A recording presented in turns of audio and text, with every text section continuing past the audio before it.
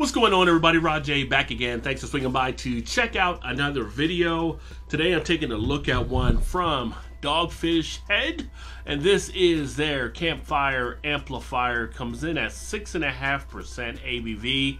This one is a stout. In fact, it is a milk stout brewed with graham crackers, cinnamon, marshmallows, cocoa powder, and vanilla beans. So a lot of stuff happening with this one. Had not seen this one before. Thought it'd be kind of interesting to take a look at.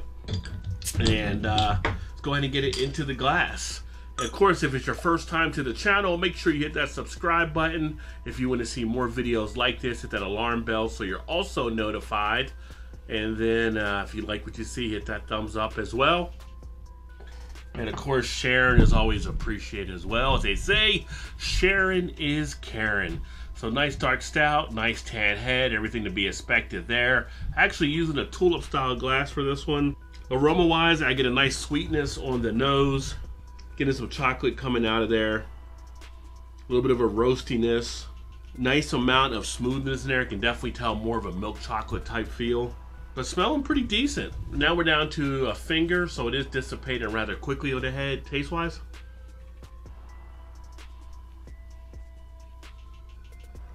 Milk chocolate right there on the taste. I will say one of the first things I noticed is the thinness. It does have a thinness to the beer.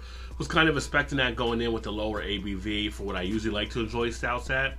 But for some of you guys that really don't like to have maybe beers too thin, you do have that thinness quality, but I will say it's not like a watery type quality. It's just you do pick up that thinness rather quickly. You get a little bit of feel of that chocolate. Do get a feel of kind of a marshmallow flavor in there in the background. So that is coming through. Not getting too much of a cinnamon. Good carbonation on the beer. You can feel a tongue prickling right there on the tongue as well. Duration, it's okay. It's about an average duration of the flavor.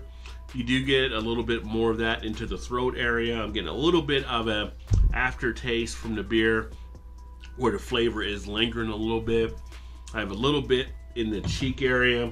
Obviously, with it being a little bit thinner, it's not really latching in like some of the Imperials that I usually drink along those lines. Not getting too much of a graham type feel to this one. A little bit of the cocoa, so it's an okay beer. It's not really knocking me back too much.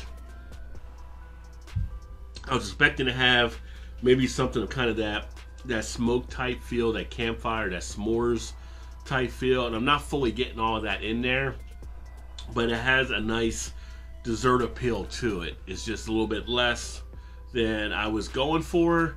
Not hating the beer, just would have liked a little bit more into it, but lighter type stout, so it's not going to be too heavy for you. So for those of you not looking for the bigger ABV, you can easily go through this as well. A little bit of the dessert appeal. And another one here from Dogfish Head. If you've had this one, let me know what you thought of it. Leave a comment in the comment section. Body wise on this, you're also looking at a medium body in that regard, but it's all right. I will say the artwork is kind of cool. I'll get that a little closer if you didn't see the artwork there on the bottle.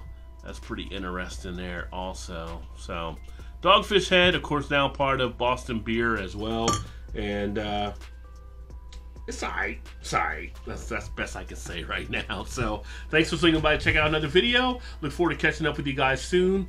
Remember, there's always time. Get your beer on. Cheers, everybody.